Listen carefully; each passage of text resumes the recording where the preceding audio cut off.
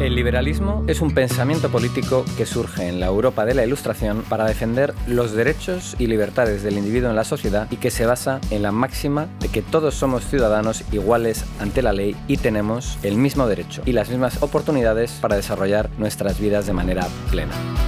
Hoy, esta forma de entender el mundo da nombre y razones a partidos y presidentes en toda Europa, que gobiernan para más de 115 millones de ciudadanos de la Unión Europea, en países como Francia, Holanda o Estonia. Pero, ¿quiénes son en realidad? ¿Qué diferencia a un liberal alemán de un liberal húngaro u holandés? Que une a todas estas personas que trabajan incansablemente por defender los ideales liberales en sus países y en la Unión Europea. Aquí comienza un viaje por los rostros, las historias y los escenarios del liberalismo europeo. Un viaje al pasado donde intentaremos explicar cómo hemos llegado hasta aquí y hacia dónde vamos. Un viaje, en definitiva, de por qué soy liberal.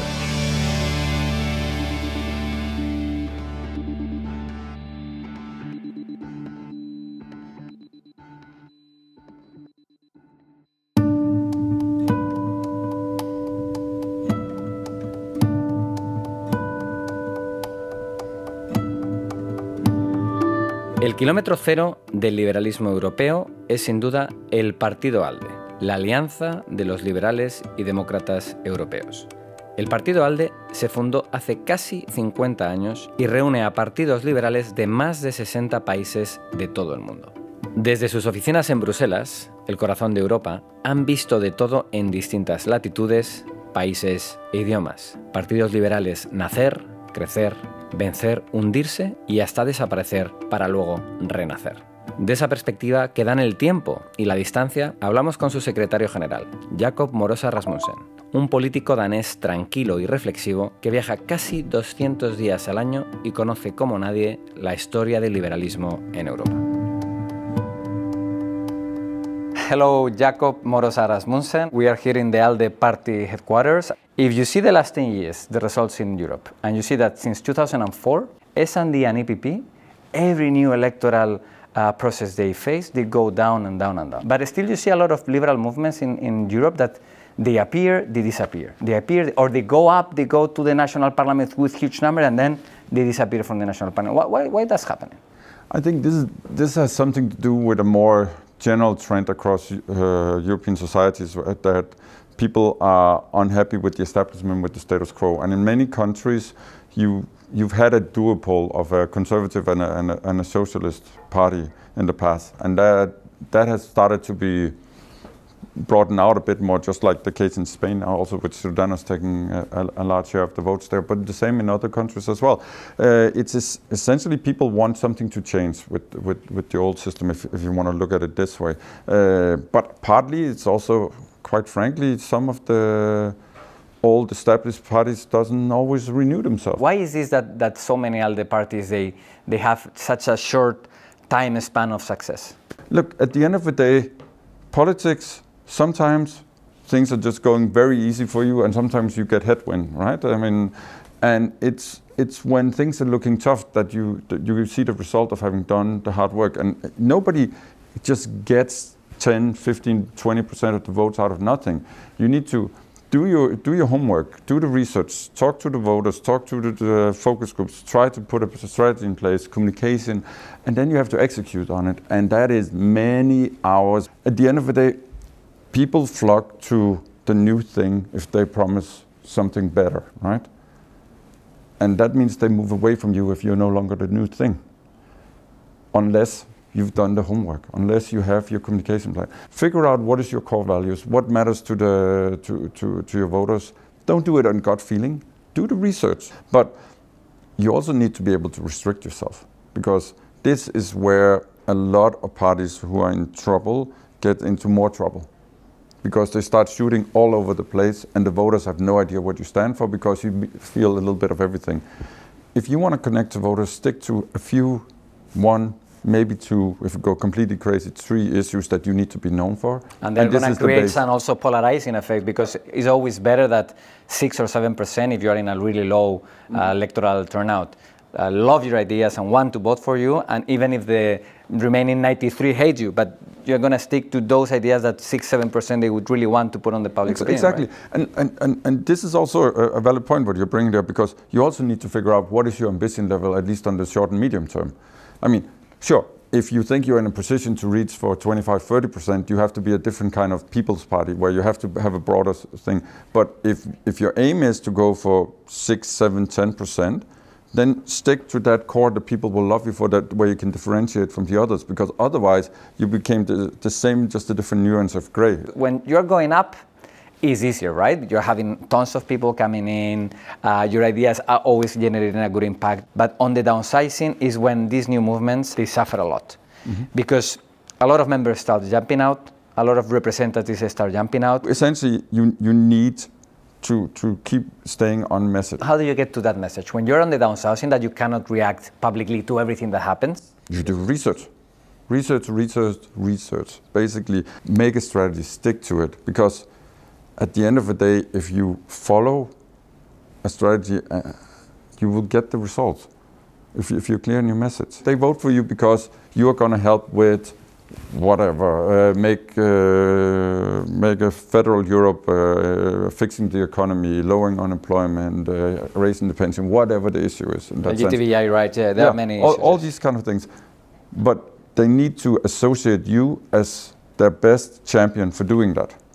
And if you are going all over the place, instead of having a sharp profile on these things, on one or two things, why would they vote for you if this thing's going down? Nobody wants to vote for be with somebody where it's going down. Everybody wants to be with the success, with the winner, right? At the end of the day, people, what do they vote? They vote a person or they vote a movement? I wish I could tell you a movement, but in most cases they vote for what that person stands for, and at least with new parties. I mean, because the party leader, the founder of the movement or whatever, Macron in France as an example as well, is the ambassador. He is the personification of what the value of this movement is, right?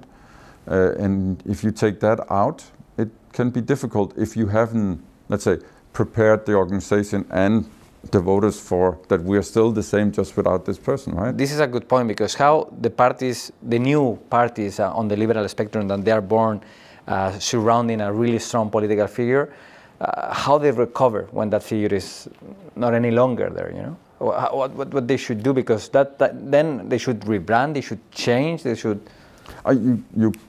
Well, you don't necessarily need to change and rebrand, but you need to make sure that the party itself and the people itself and the voters knows that the party is more than just that one person. And that requires that you put other people front and center sometimes. That is not just the party leader, that you make sure that you're seen more at the right stage you as a team, that you have more than one person then, so you're not dependent on that one leader. I have also seen that in some liberal parties, they compete with other parties that are difficult to beat in those areas. I'm going to put you the example of the Green parties.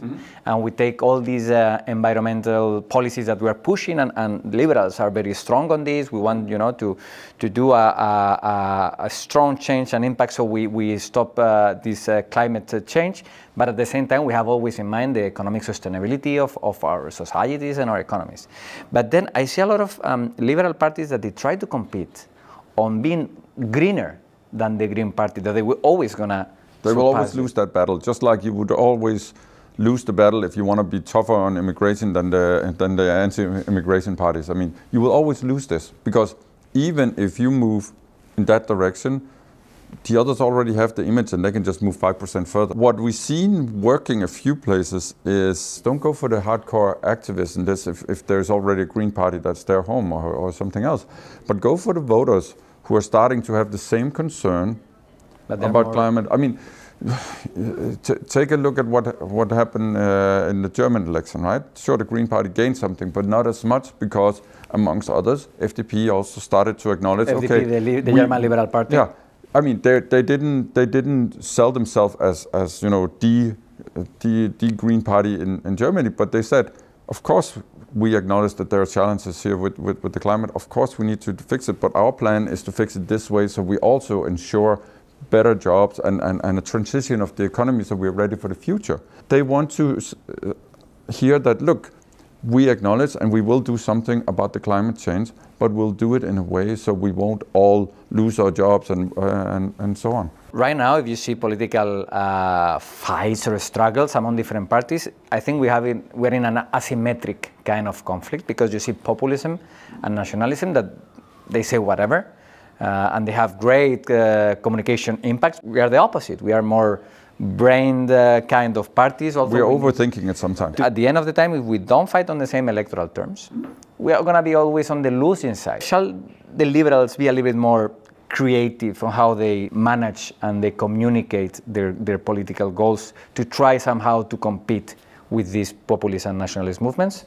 Yeah, I mean, you definitely have to be, because the one thing you should never do in politics is to be lured into the debate in a frame set by another party, because the other party would always win that one. You have to find what is your communication message to the voters. What is it you want to be their champion for? Don't talk about climate on the terms that the Greens keep talking about or yelling about. As I said, in the case of the German liberals, we need to make this transition, not just because it's good for the climate change, but also it's very good for economy, right? It creates a lot of jobs. It can be very beneficial for us as a country. You change the frame completely there. You are not talking based on climate, but climate is a side effect that people acknowledge it's good to get in there. En las elecciones generales alemanas de 2021, el Partido Liberal Alemán, el FDP, sacaba un excelente resultado electoral que les llevaría a negociar el primer gobierno de la era post-Merkel. Sin embargo, ese triunfo era casi imposible de imaginar en 2013, cuando el partido se quedó fuera del Bundestag, del Parlamento alemán, sin lograr ningún escaño. De triunfos, de fracasos y de cómo volver a levantarse sabe mucho Nicola Beer, compañera eurodiputada que también es vicepresidenta del Parlamento Europeo y vicesecretaria general del FDP. Ella fue una de las personas que, tras la caída, pilotó la travesía por el desierto, puerta a puerta, pueblo a pueblo y afiliado a afiliado de su partido. Hoy, el Partido Liberal Alemán marca el rumbo del futuro en Europa y es una historia de éxito a la que todos los partidos liberales europeos aspiramos repetir.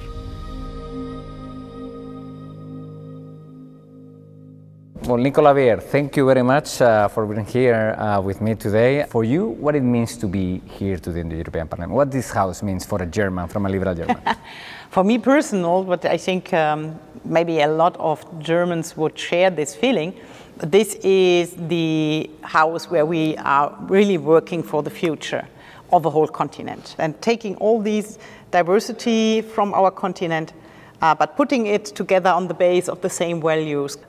This is, I think, really, really interesting and for me, very passionate topic. You have held almost every important political decision that is from a regional level to now to the European level, where you are here Vice President of the Chamber. But you have also held important organic positions within your party. Which it was more difficult, in your opinion, dealing with internal party issues or dealing with parliamentary issues? At the end, all this is people's business. So you have to deal with people. This means that you have first to listen, to understand what is the emotion which is moving them, and then to try to wrap this up, to come to a common solution. So in a party, it's maybe more motivating people to fight up for a common vision. So this is maybe more of creating a vision by motivated members. And in a parliament, of course, is a very interesting thing, also because the European Parliament is based on compromising. But I think that often with the rapporteurs and some of the colleagues from the other groups, we found more confronting and more aggressive handling of topics. And this, for me, is much more difficult than going and searching in the party together with our members a common way to really to build up the future. Yeah. Your party had recently bad electoral results. In 2013, it didn't reach the threshold of the Bundestag, the German national parliament, and it went out from being in the parliament for decades.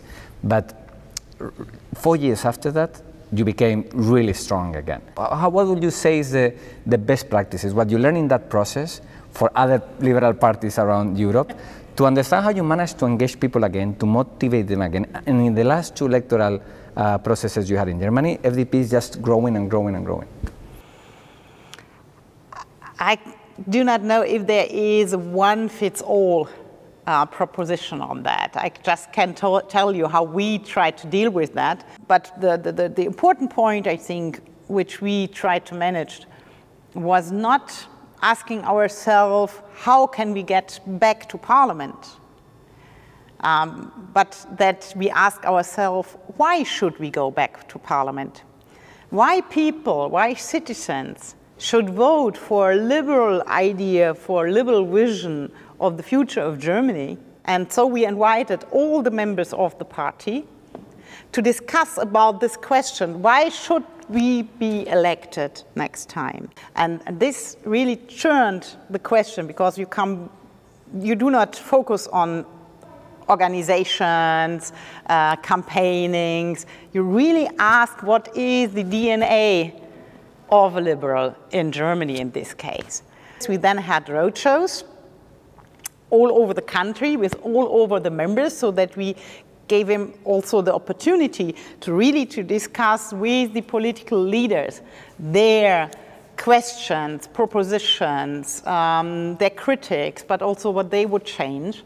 We also changed then the methods and procedures in the party, so that we had several political think tanks on important topics, so that we were really on the top of the discussion, of the political discussion also in Germany. This gave us the base in same time of ideas and visions, and at the same time of a very, very motivated membership. And I think this second point is at least as important as the first one.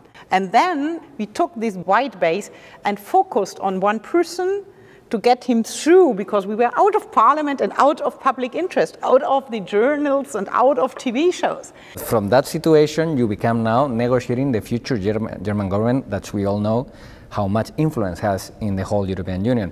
In your view, what kind of characters or profiles for politicians you need to actually reboot a party? What kind of tools they should have? In a team, even if it's not visible in every moment, I think the secret is really to have different characters.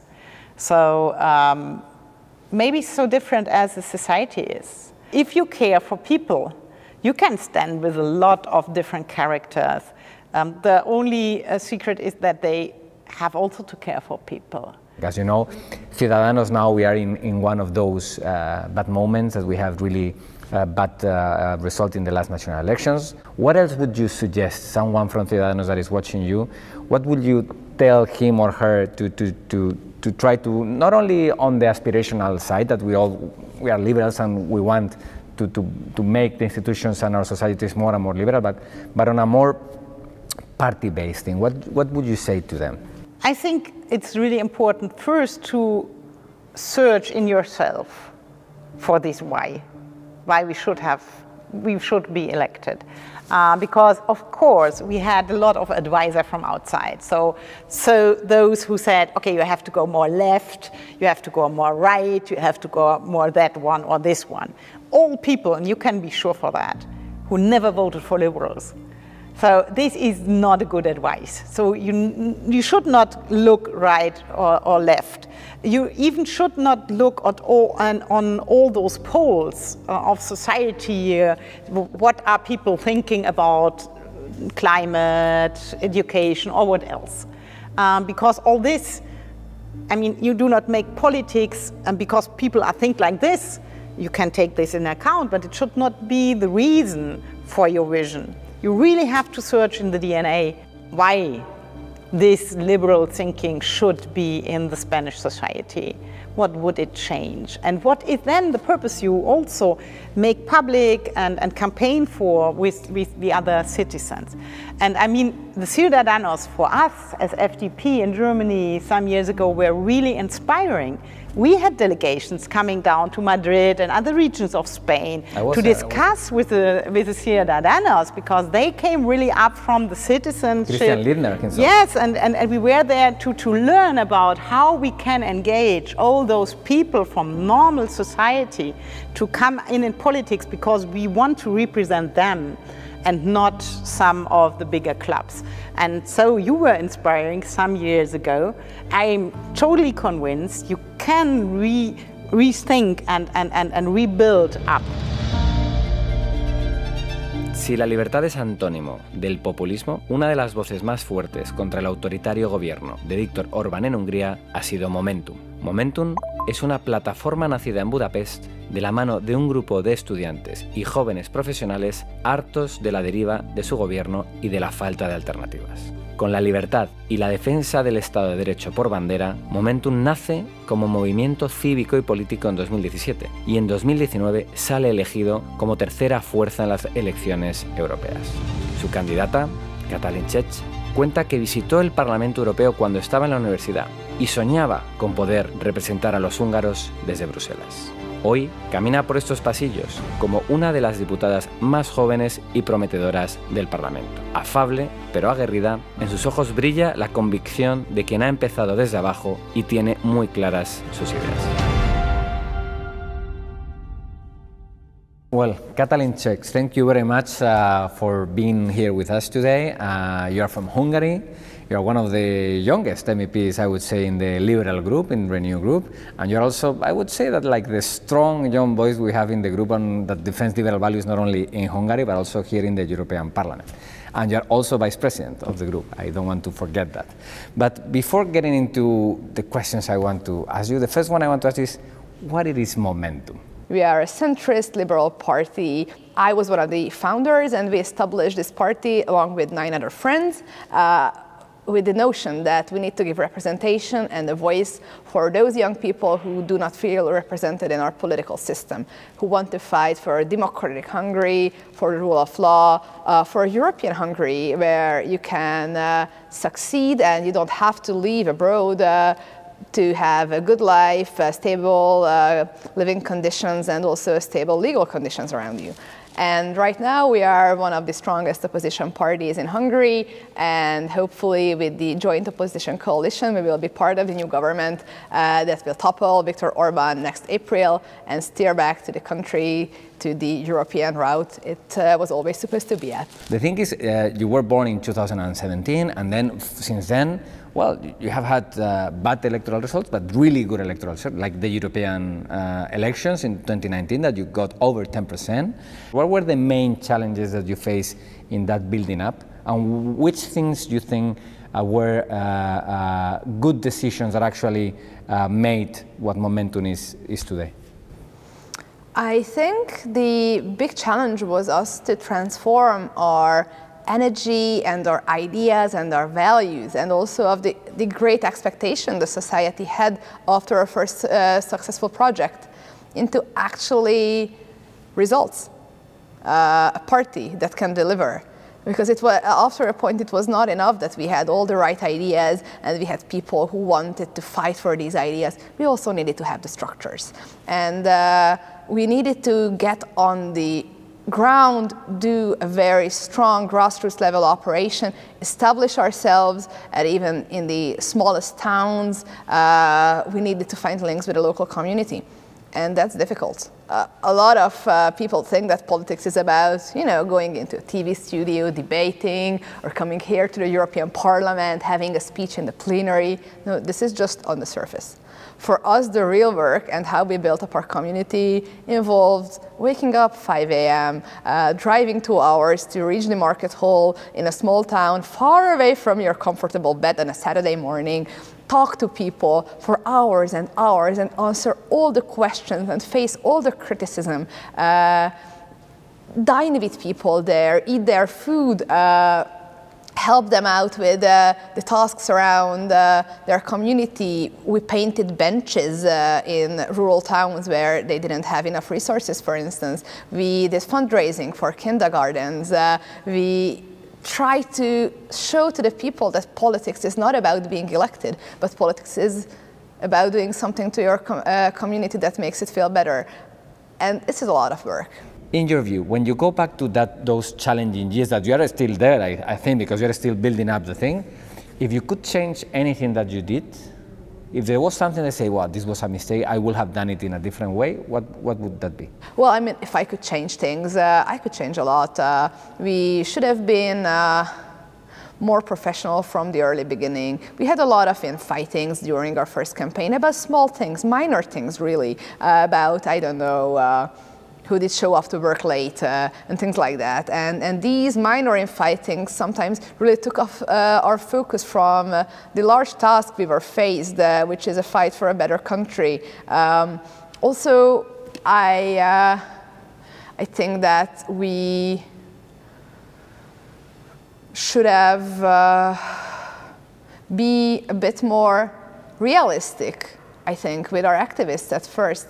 Because we thought that we are this, group of young people with stars in our eyes, and it's absolutely clear that we will make it to the Hungarian parliament in 2018, 1 year after we were established, and we did not.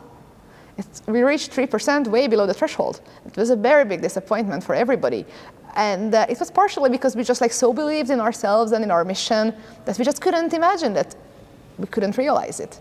But I think we have to be honest with ourselves, see the long-term goal, and also see the steps that we have to take to get to that point. And a bad election result is not the end of the world. The end of the world is if you don't get up after it and continue fighting. I wanted to ask you about that 2018, well, that you didn't get elected to the national parliament, your party didn't go over the threshold.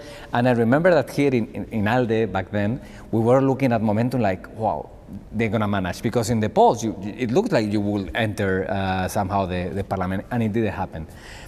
How did you manage internally the party, and you have been always in a leadership role, to reboot, to engage against the people, not to let them go down, and then just 1 year after, you went from below 3% to 11%. What was the success, the recipe for success in just 1 year? We continued to build the party starting the next day.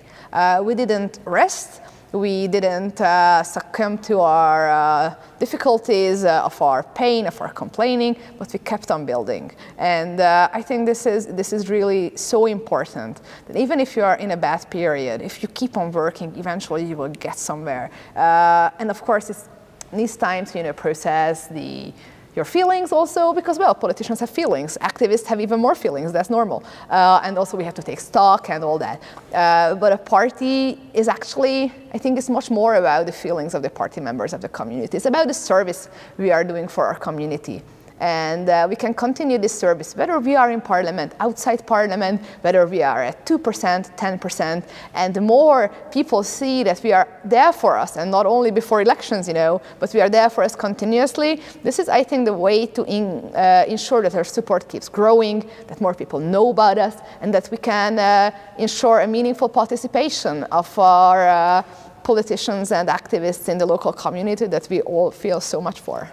And now, after that great success in 2019, you are like the really pro-European party in Hungary that actually represents everything that Orban does not, right? Which is liberalism, rule of law, free association, free media, and so on.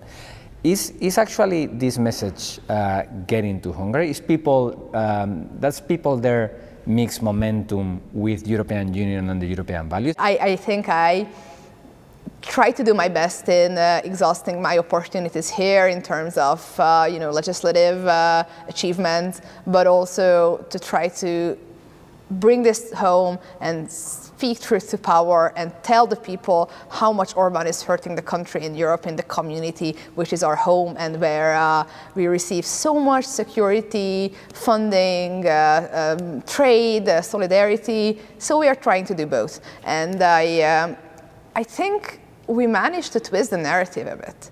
What we do here is actually internal politics. It's about our taxes, it's about our trade, it's about the food we eat, the air we breathe, the labor rules we have to adhere to. This is very internal. And I think with being strong advocates of European issues, we managed to centralize this in the debate, and I think of course I don't know, but in the next year's election, the role of Hungary in Europe will take a central role. Well, what it takes? A lot of coffee. It has to be hard to defend liberal values in Hungary. Do you find mismatch between what you defend and what, for instance, a Spanish liberal or a Dutch liberal defends in their countries? I think every country is different in a bit. So, of course, we disagree on some policies, and that's normal. But I think what we agree on is the basic foundations upon which this union is based. And I think every single one of us in the group agrees on the primacy of the rule of law, on the importance of transparency, of good fiscal conduct, and on equal rights and opportunities for every individual. And I think this is the most important. Going back to the party, you know that Ciudadanos, my party, is a little bit on a negative trend. As you know, we are not managing to do a revote, although we are still in parliament. What would you advice to Ciudadanos, not only members or voters, but even citizens that maybe sometimes they vote for Ciudadanos and now they don't vote? What is the best advice you could give them to try to understand or defend that there is a liberal space in Spain and it's worth to fight for it? What I can say as a very general advice, but what I would really advise everybody who is in politics or around politics, that maybe sometimes it's time to put aside the polling and the opinion research and try to find out what people want and what could be popular and who are the target audiences. But just sit down sometimes and think about why we started this whole project. What are the values, what are the goals we were started to fight for when we got into this business? Because I think real passion comes from the heart. Why are we here on the first Yes. What are we want to achieve in this game of politics? What change I would like to see in my country or in the world?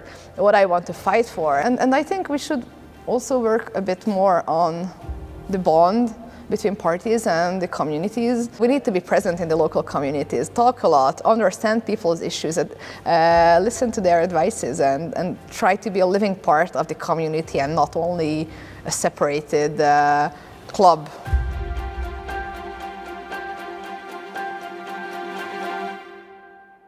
Jacob, I'm going to throw you a few names of parties and just tell me what is your view on that party, on maybe a success that they have had or a failure they have had. So the first one I want to throw you is NEOS, our Austrian Liberal Party, which is quite new, I have to say. Yes, absolutely. I mean, what they did good was they understood that there were something in the society of Austria that required change from the duopoly conservative social democrat system. There was a need for this, there was a space for it. Matthias, who was the party leader and the founder back then, was charismatic, he connected well. I would say the biggest challenge they had, and that's probably a general challenge in most of these new founded parties, is it is too much connected to the party leader, to the founder. In the sense that once the party leader steps down, you need to make sure you've done the investment in having the next person ready. USR Plus, that is also a new movement against corruption, transparency, that was born less than 10 years ago and now is trying to form government in Romania. They have kind of placed themselves as this responsible middle of the ground, fiscally focused, rule of law, anti-corruption still as a key part of it. Party that is the new Romania, the way that people want Romania to move to, right? Responsible, yeah. Not populist. Exactly. And what is the bad thing that they did? I mean, they also have had some infighting, to be honest, and they've shifted a little bit ground, so whether to go with one or the other direction of what they should fight for. But they seem to have stabilized the ship, so to say, now. And I know I asked you for two new parties like USR Plus in Romania, NEOS in Austria, but now I'm going to go to a more traditional one. FDP, the Liberal German Party, that they went out of the Bundestag 12 years ago, and now they are negotiating to form a new German government. Yeah. I was there on that evening in September 2013 when they didn't get in. That was a shock to everybody in Berlin, I can tell you. They turned to Christian Lindner, who is now still the party leader. What they did is, we need to go back then to our roots. How do we reinvent ourselves? The only way to reinvent yourself is, let's go back to basics and then build up a profile or a story from there. Like I said in many of the other examples, sometimes it is about putting in the hours. Have a plan based on very solid research, right? Have a plan, follow it, execute it, and the reward will come. And then the last party threw at you, Ciudadanos. I mean, to some way, it sums up a lot of the different examples we talked about before, right? I mean, there is a strong charismatic leader you raise, and then there's a change, and there's a scale down, and you now need to be in a situation where you have to rebuild yourself, so to say. Without a doubt, there is an appetite in the Spanish voters for a party like Ciudadanos. It's clear. I mean, you wouldn't have gotten that support if there wasn't an appetite. These people haven't just turned anti-Ciudadanos, or at least not anti what the party stands for. But people have to believe in the project at the end of the day, right? They, as I said, they want you to be the champion for what they want to have fought for. But you have to tell them, what is your project, right? So again, go back to the roots, define what is it actually we want to. In a perfect world, do the hard work. Everything I just said about FDP, for instance. I could have said it about D66 back from 2006. I could have said it about, I mean, the Lib Dems in the United Kingdom has been through this process. My own party, Venstre in Denmark, is going through it at the moment. And all the parties that we have that are good examples of this have more or less, of course there are differences a little bit, but more or less gone through the same thing.